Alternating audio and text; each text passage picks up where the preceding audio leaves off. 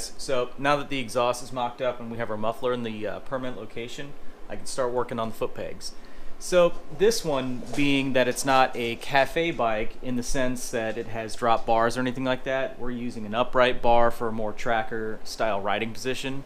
I don't want to push the pegs very far back into what you would consider an actual rear set. So we're going to actually utilize this factory hole and almost put the pegs in a factory location. And to do that, I'll show you what I'm working with here. Alright, so to do this, I'm utilizing a couple pieces I had made and then combining that with a set of Dime City Cycles indexable rear sets. And I'll show you all the components here that we're going to make work together. Alright, so what you're looking at is the indexable rear set. Now this has a lot of, they're indexable because you can actually the pivot for your actuators, like for your master cylinder or for your shift linkage or whatever. You can change the position of those based off of the needs of the bike. These are a spacer I had made. They're real basic, and I'm going to use these as a locator for the foot peg itself. I'll utilize this bolt here and then weld a bracket to tie everything in together, and then these just keep everything clocked in the correct position, keep everything stable. Now what I'm using as far as a rear master cylinder is a Brembo, I think like P32 or something like that. I'll link what I use in the description. But I went ahead and picked up a corresponding Brembo master cylinder that's off of the same type of bike, or to utilize the same master cylinder for that rear caliper. Now we're going to combine all of these. I went ahead and I, just for mock-up, I opened up the hole in this, ran a bolt through the locator, and have the peg just kind of sitting on here. I'll make a bracket to make all of this work. But okay, so the peg sitting on here, you can see it just slides in, indexes, and then there's going to be a little gap here, so these are going to extend out about 1/4 inch, and I'll make a steel plate to tie everything in together for strength. Now if you can do this out of aluminum, cool, go ahead and do that as well. Just make sure you use a thick enough gauge, but right now I'm planning on using steel, even though I know it weighs a little bit more. Now I went ahead and I indexed the actuator arm, or the lever here, and if you tie in the master, it's all going to be positioned about right here, and that's kind of just the cleanest way I can really position it. I'm using a Heim joint here, or a rod end, instead of the standard end, just so I can actually rotate this as I need. It doesn't have to be directly in line.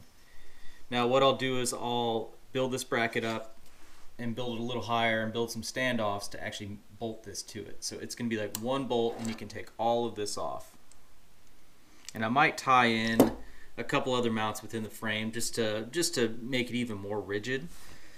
But I think that's going to be the cleanest way that I can do this. And so right now I'm going to go ahead and I'm going to get started making the actual template to cut this piece out and kind of get an idea of where I need to be.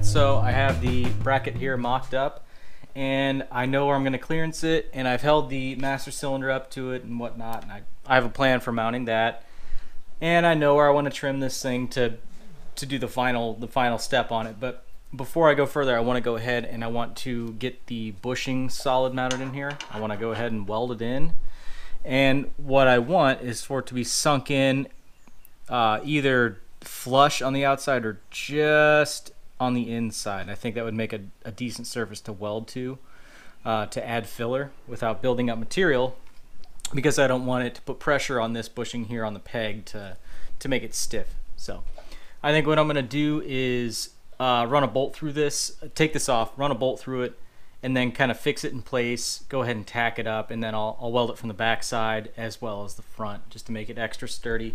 And that should actually add strength on both components here. So it'll be locked in with one bolt, and yeah, I think it'll I think it'll work pretty good. Alright, so I'm working on the foot pegs here, and I'm going to go ahead and work on the master cylinder mount. So my initial plan is to use some 1/2-inch round bar. We're going to drill and tap into this, and this is going to be what the master cylinder actually bolts to. So once I have those pieces cut, I'm going to cut them at a 1/4 inch thick, and that's going to be our spacer for right here to position the master where we want. From there, we're just going to go ahead and weld it to this plate.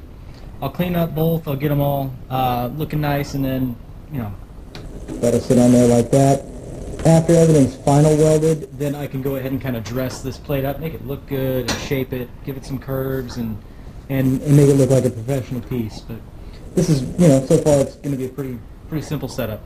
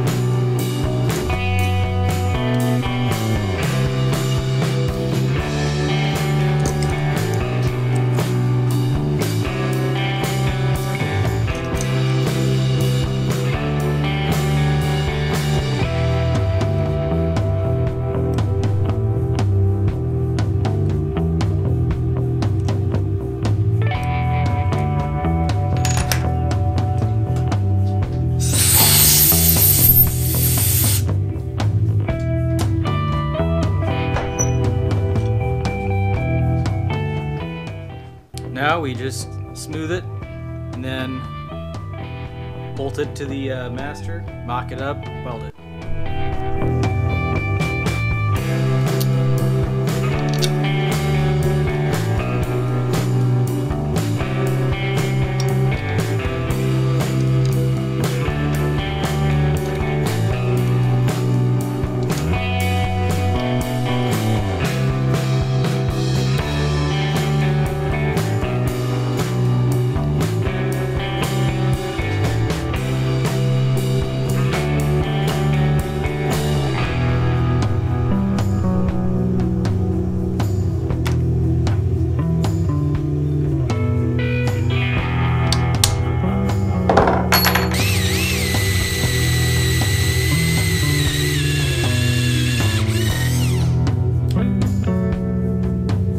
So I drilled this hole oversized further than an M6. It's actually just regular 1/4 inch thread, or 1/4 inch diameter. And then this is going to extend into there and be like a guide pin, slightly longer than your square. So it extends all the way through, and I can put a nut on the back of it.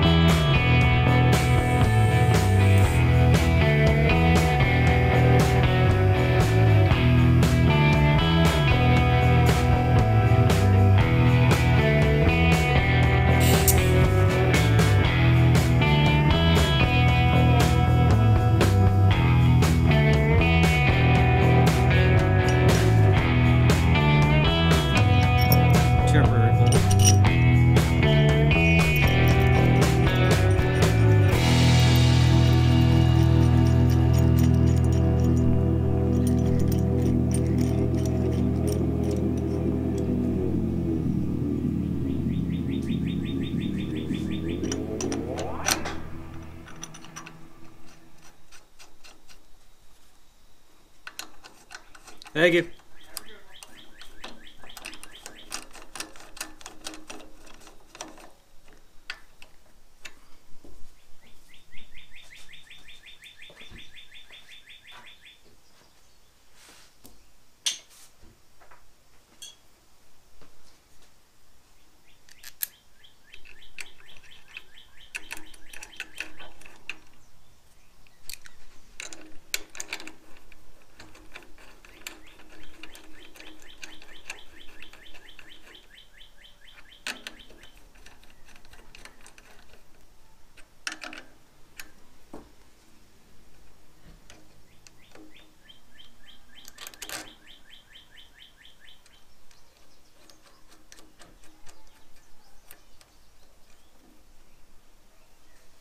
And there it is.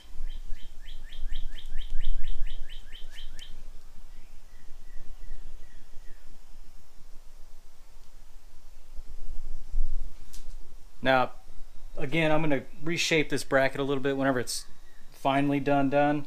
But it's welded. It's ready to just kind of bolt on and use as it is beyond that. So anyway, I'm going to repeat the process for the other side. I'll show you that. It should be pretty easy. This one's going to be a very simple bracket. We'll mimic the dimensions there, and then the process for welding it. Yeah, should be simple.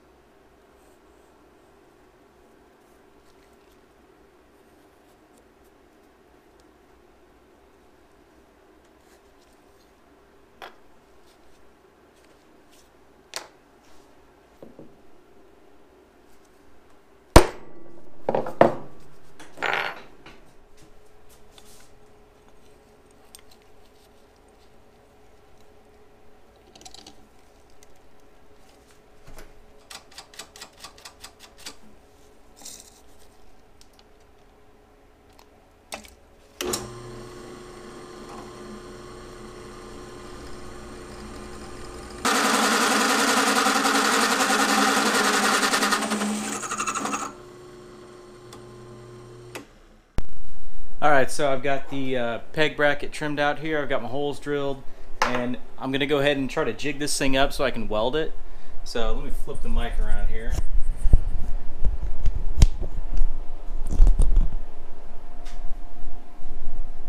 Alright, so I'm going to end up welding this bushing to this plate. Now to do that, I want to space it out just a bit so I have a nice fuse weld area here. So to do that, I'm going to use a thin little washer with a big washer that's larger than the diameter of the hole.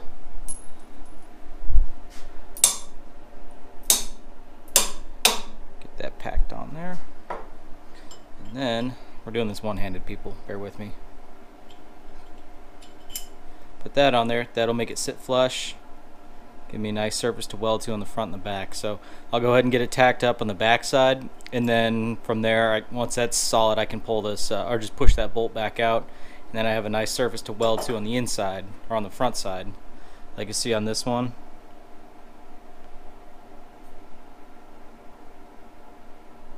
And it'll be good.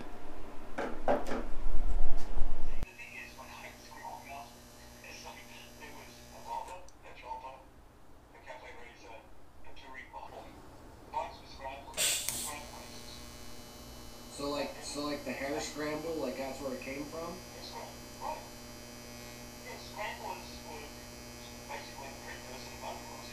Okay.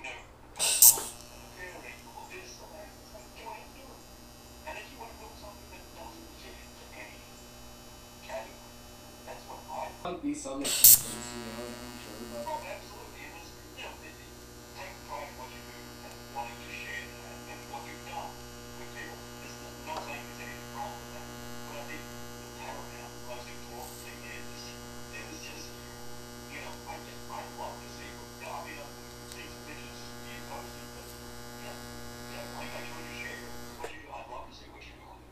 Yeah, for sure. I'm getting some new tools and stuff here. A YCA will fuck you up quicker than a 1000cc sports car. Huh.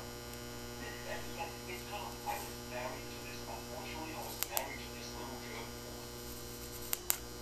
Okay. The fucking little one, you're gonna be scared of those little women. It's like, it's got that attitude. It's kind of like the little motorcycle. Yeah. It's like, because you're not expecting it. No. And all of a sudden, before you know it, there we are on the back with the nose bleeding. Oh, shit. You know, one thing that we know, Alright, so I've got both pegs hung here. So I have the left side, simple bracket on this one. Same process as the right, but we don't have an extra attachment point for the master cylinder or anything like that. Now, I need to actually work on linkage to the shifter. And I've seen a few people do these online, and I don't want to. I probably don't need to stray too far from that. I've seen like a tie-in point with a linkage system about right here. I'll look at it, figure out what I want to do. I know I could probably actually just use the factory shifter, and it's not too far off of the stock location. So I mean, I could do that, but where's the fun in that? I'd rather just build a cool linkage system. Anyway, I'm gonna work on that eventually here. See, both pegs hung, the master cylinder. I went ahead, I did trim this bracket up so it looks a little bit more clean. A little bit more slimline, just that's how it should look.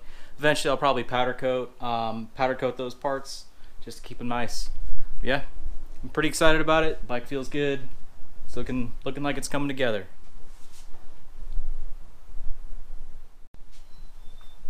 Hey guys, I'm gonna go ahead and cut the video off here, and we'll do a separate video on the shift linkage for the left side, because I still have to figure out exactly what I want to do there, and I don't want to bore you guys with just trying to work through that issue, because that could take forever. Anyway, if you have any questions on where I got anything that I'm using here, go ahead and check the description, and if there's nothing there, then go ahead and post a comment. I'll be sure to get back to you. So anyway, I'll see you next time. Thanks.